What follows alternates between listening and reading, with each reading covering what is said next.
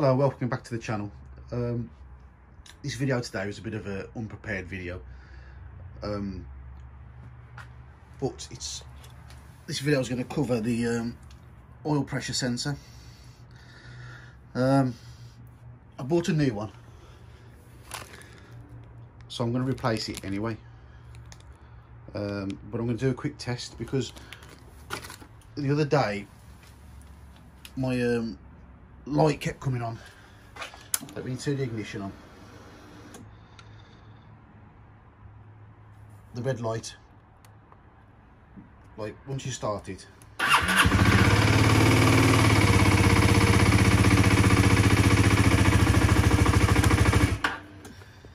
okay, you see how it went off?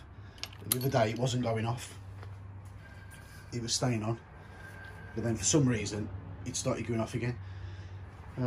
And then, like, without complicating it, the other day it went off, went to do the MOT, and on the way back it was off for the first about 6 miles, and then it came back on again. So I suspect my sensor's gone a bit faulty, so I'm going to change it anyway. So what you want to do when you want to change this is, I'll try and do so you can see, pull this cap off. As you pull the cap off, there's like a little clip,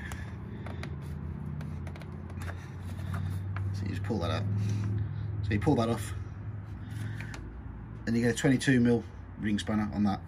Just crack it open, just take that out. Right, you have to bear with me with this next bit of the video. Right, there's a replacement one. Like I say, it is a proper Aprilia one. So what you do to test it, put it onto continuity. I don't know if that's picking it up on the camera. Yeah, onto continuity. Turn it on so you get a sound.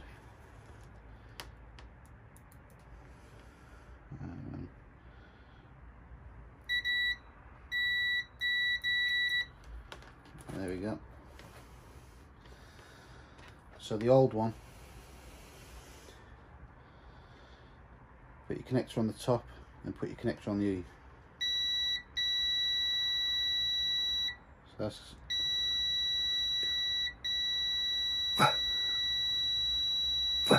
see, as I blow into it, it's not shutting off.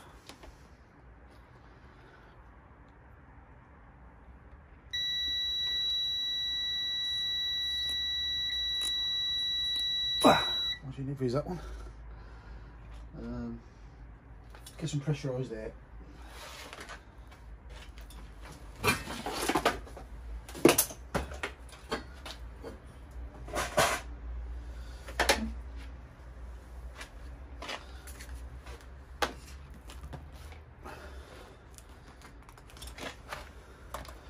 So it looks like my sensor might be working.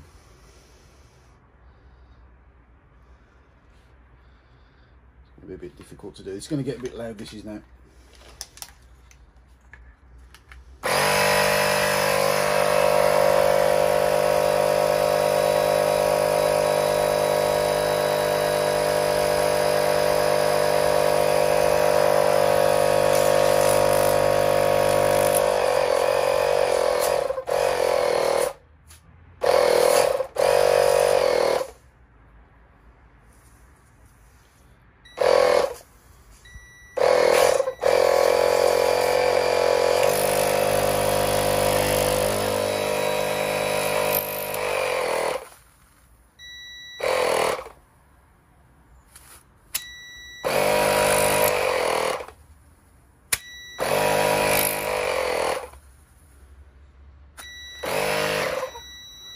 Right, so the new one's definitely working. It's quite hard to simulate, that was.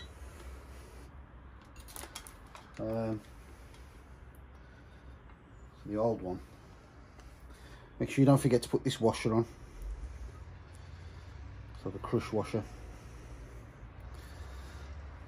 Put that on. It's a bit of a tight fit.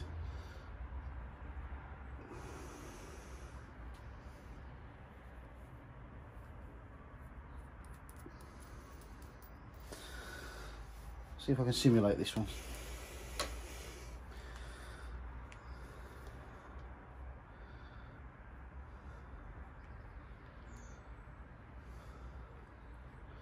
So I'm hoping I haven't got a real issue with the pump.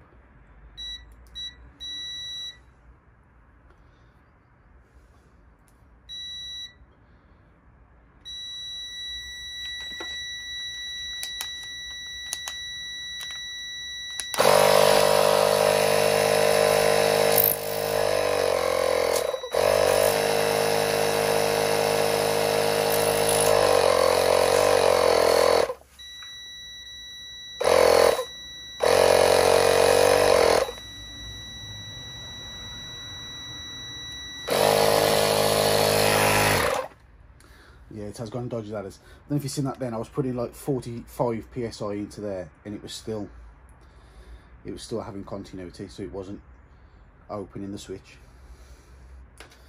So yeah, that's it pretty much. All you do is just get your new one. Chuck that one away.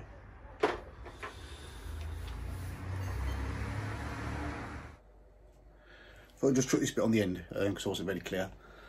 When you're testing your sensor, how it works, the connectors together, when there's no pressure, it holds it together, so you get continuity. So when you put the pump on it and it puts pressure into it, it opens the switch.